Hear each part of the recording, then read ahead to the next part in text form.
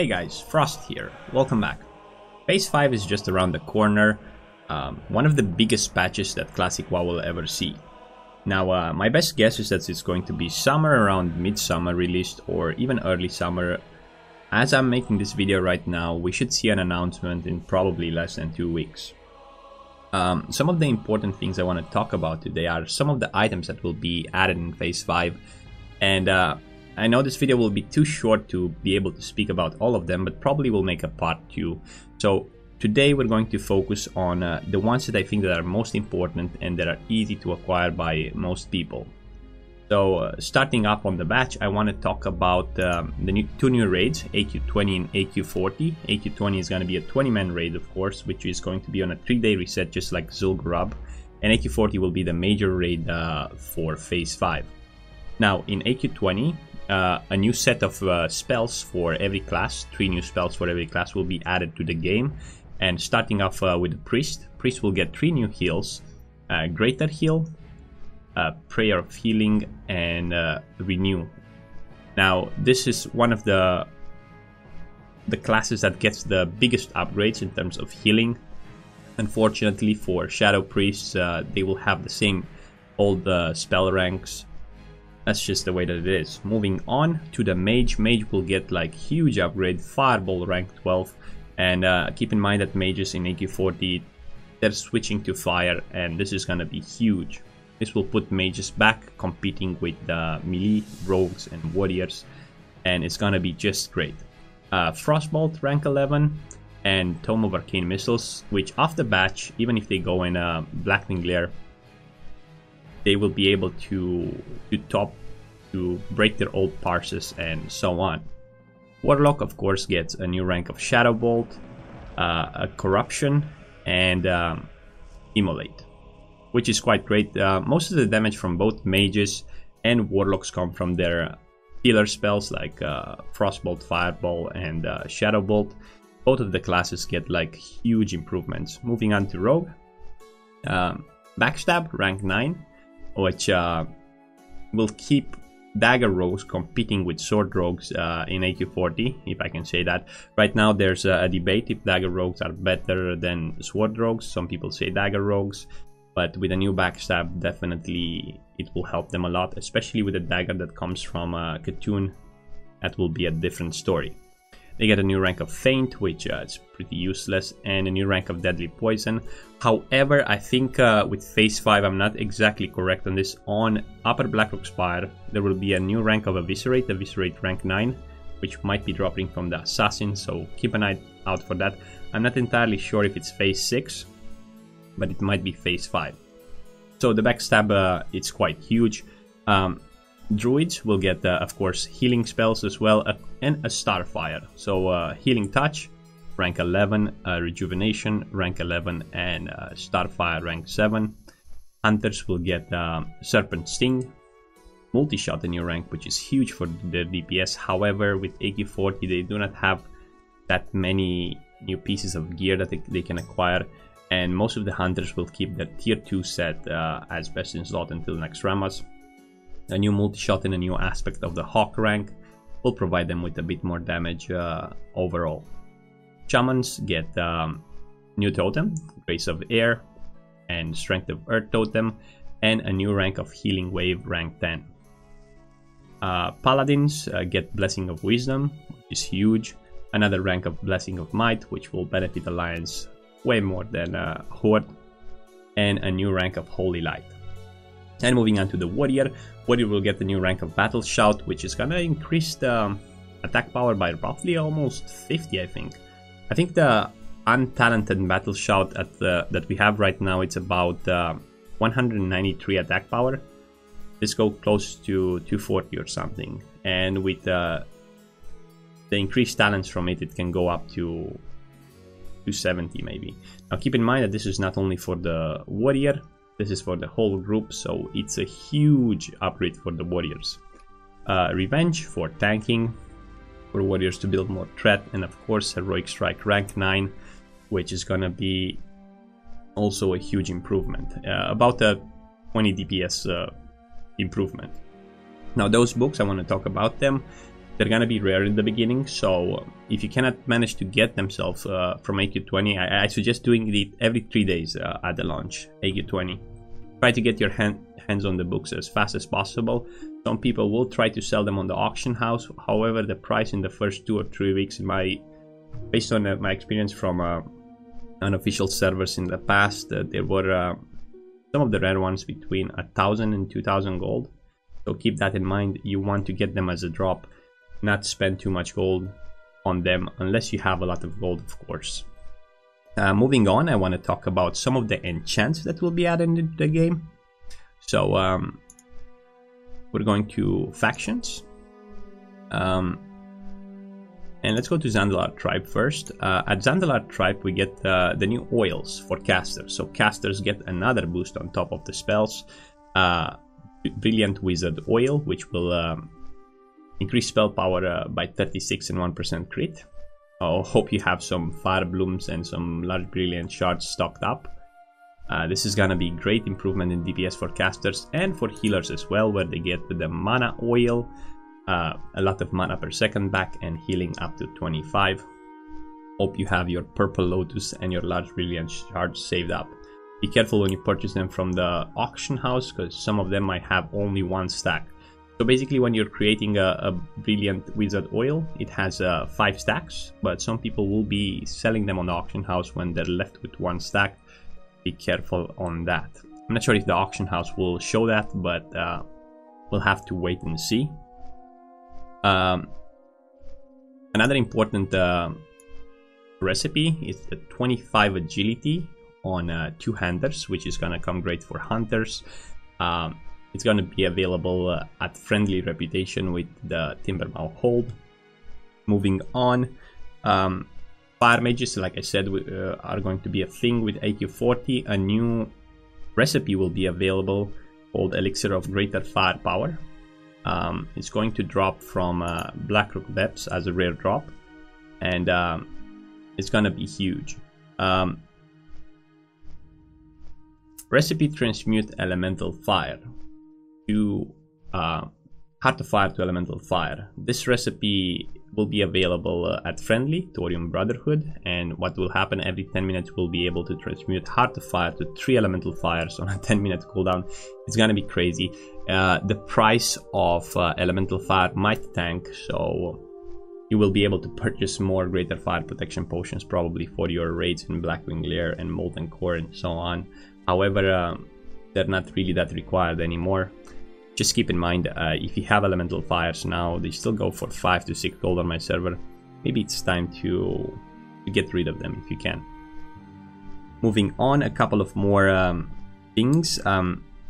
This is mostly for AQ20. I think I wanted to talk about this on the next video, but there's a new recipe for cooking called Dirge Kickin Chimaerok Chops, which is part of the Scepter quest.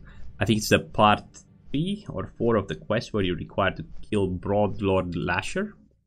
Now this is gonna be an epic recipe, and they're gonna to be farming guides for this. Like, people will want this food. It's 25 stamina, which is the best in slot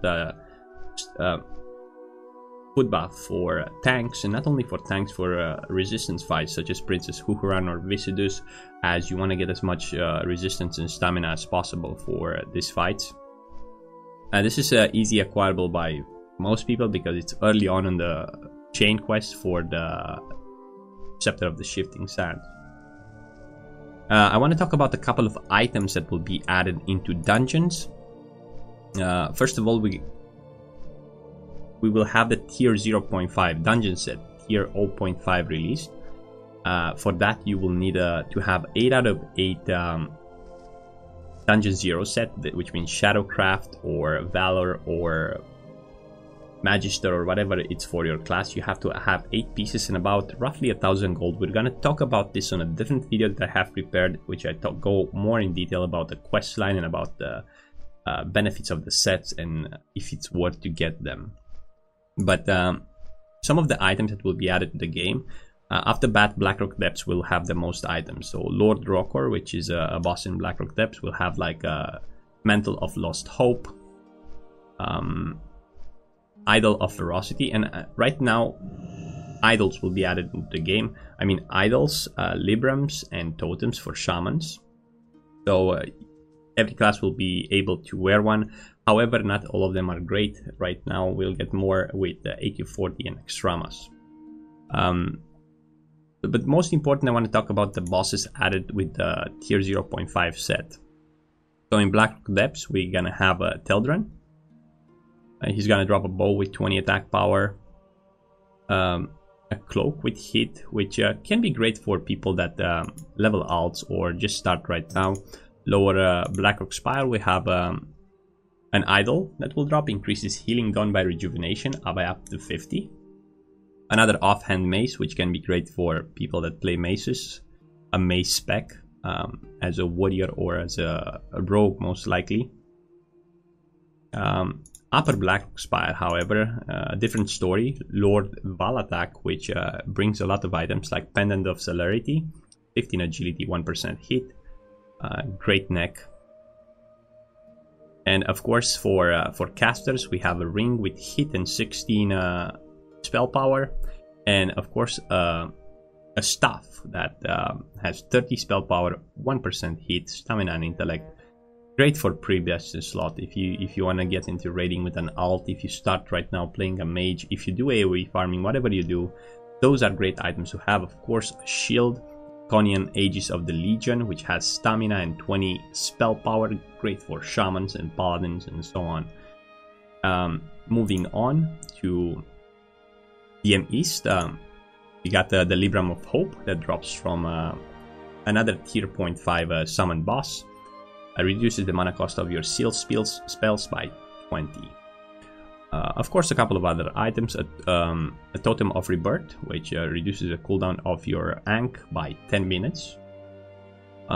Maybe if shamans now carry reagents with them, they will be able to use it earlier. One of the important items here on DM East, it's the Huntsman Harpoon, which is a 2-hand polearm with 35 agility. And with the new 25 agility enchant from Timbermouth Hold, hunters, I think this might be the best in slot for them, as 35 with 25 agility will provide them with about 120 ranged attack power and 1% crit. I'm not sure if it's better than whatever they're using right now with Blade from ZG, the main hand and dagger. However, we must keep in mind that probably hunters that play survival, if there are any out there, I used to play survival back in vanilla, might be a great upgrade for them. And if you don't have the daggers, this is a good starting point for pre-best in slot. Moving on, I don't think we have any bosses in West and North, but we have, however, in Skullomats, Cormac will drop a ring with critical strike, intellect and stamina mana per second. Tank ring, nothing quite great, and we have the Stratholme boss, which the last one. A ring with 31 healing spells, 7 stamina, 7 intellect, 6 spirit, and an offhand with spell power, hit and crit for casters, which is really great, as people are provided with so many opportunities to level up, to gear up their alts, or people that started late or re-rolled on another server that are able to catch up and so on. The tier 0.5, we're going to talk about them in the next patch. I want to move on to some of the new enchants from AQ40, because those are important too. If we go to Ahn'Qiraj, we can see the new enchants that dropped there. First of all, we have Frost Power on Gloves, 20 Frost Power for mages, of course. We have Agility on Gloves increased by 15, which is going to be the best in slot for hunters, for rogues and warriors as well. I don't think we have a 15 strength enchant, correct me if I'm wrong. I think that was not a thing in vanilla, so I believe those will become best in slot for 3 classes. Enchant Cloak, Stealth, increased stealth. Fire damage 20, of course you have shadow damage 20, and 30 spell power on gloves for priests, which is huge. Keep in mind that people that will get those recipes first will charge a lot of gold for the crafting fee, anywhere probably from 50 to 200 gold. If you want, you can be patient and wait until your guild gets one. Or and not only that, the recipes will be expensive to make. They require Nexus crystals, a lot of large brilliant shards, sometimes some essences of water or fire or of undead for different. And we get the cloak dodge as well. Other things that I want to talk about are the Titanic Leggings. For if we go to blacksmithing, we get armor, legs, and plate, and there we have the Titanic Leggings, which is basically a better version of Lionheart Helm, but for legs. I look forward to craft those for my warrior. I'm saving right now Arcanite bars. They require 12 Arcanite bars, Enchanted Thorium bars 20, Essence of Earth 10. Maybe you can buy them now while they're cheap. And you do require 2 Flask of Titans, which are quite expensive right now, I would say. On my server, they're about 5 to 600 gold, only the flasks. So if you can put 2 aside for the pants, those will be best in slot all the way until Naxxramas, where a better pair of pants will arise. However, if you don't want to invest that much money as a warrior, new items will be added to the PvP vendors, and if you go looking into the PvP scene, you go to Warsong Gulch, and you can see that Sentinel Plates Leggings will be available. 28 strength, 27 stamina, 1% hit, 1% crit. Those are great. You don't really have to go for the Titanic Leggings unless you're in a guild that only does speedruns and tries to be the best. If you're in a casual guild, Sentinel Plate Legs will be great for you, although they provide additional 27 stamina, which can keep you alive. Of course, this is not only for warriors. There are different pair of pants for every class. Hunters, rogues, druids. Something great to have if you have Exalted with Warsong Gulch. Another thing added to the game will be to Alterac Valley. I think we're gonna get the Don Rodrigo's band, which has spell penetration. 20 spell penetration, 1 crit, 1 7 stamina. However, this ring, I think it might be great for mages, as spell penetration decreases the magical resistance of your target by 20. And for example, if you're farming with a mage ZG, if you have this ring, you know that the Crocs has about 20 or 30 frost resistance. They will decrease that resistance, and they will have less frost resistance, which means you will eventually miss less Frost Novas or Cone of Colds and so on. So it's definitely useful in some way or another, but at the same time a bit outdated. More resistance items come from probably Arathi Basin, where we have a couple of trinkets that will come here, and these trinkets are as soon as I can find them here. However, I cannot see them right now, but we get for both Warsong Gulch trinkets with decrease the magical resistance of your target, and for Arathi Basin we get a trinket that absorbs damage. I think this is it for today, guys. I think we covered a lot of items, and this is just a small portion of the Phase 5 patch, which is huge. And next video we're gonna talk about the tier 0.5 sets, which I think they're a great addition to the game, not only because they're beautiful in the content they provide, being able to go around the world and go do dungeons that you haven't done in a while and complete quests and have a feeling of completion. Although the set is good for a couple of classes, especially for alts and for new players. However, some classes benefit more than others that you will see in the next video, like rogues, maybe warriors, maybe the hybrid classes such as paladins, shamans, druids, and so on. Another thing, this will bring more aliveness to the game, as people will be forced to run old dungeons. You'll see groups for Upper Blackrock Spire, Stratholme, Skull, DM East every day popping on the global channel, because people will want to complete their sets, or people will want to fight the new bosses and so on. Maybe people will want to get the new items such as the idols, librams, and so on. I think this is it, guys. Thank you very much for watching. Until next time, Stay frosty.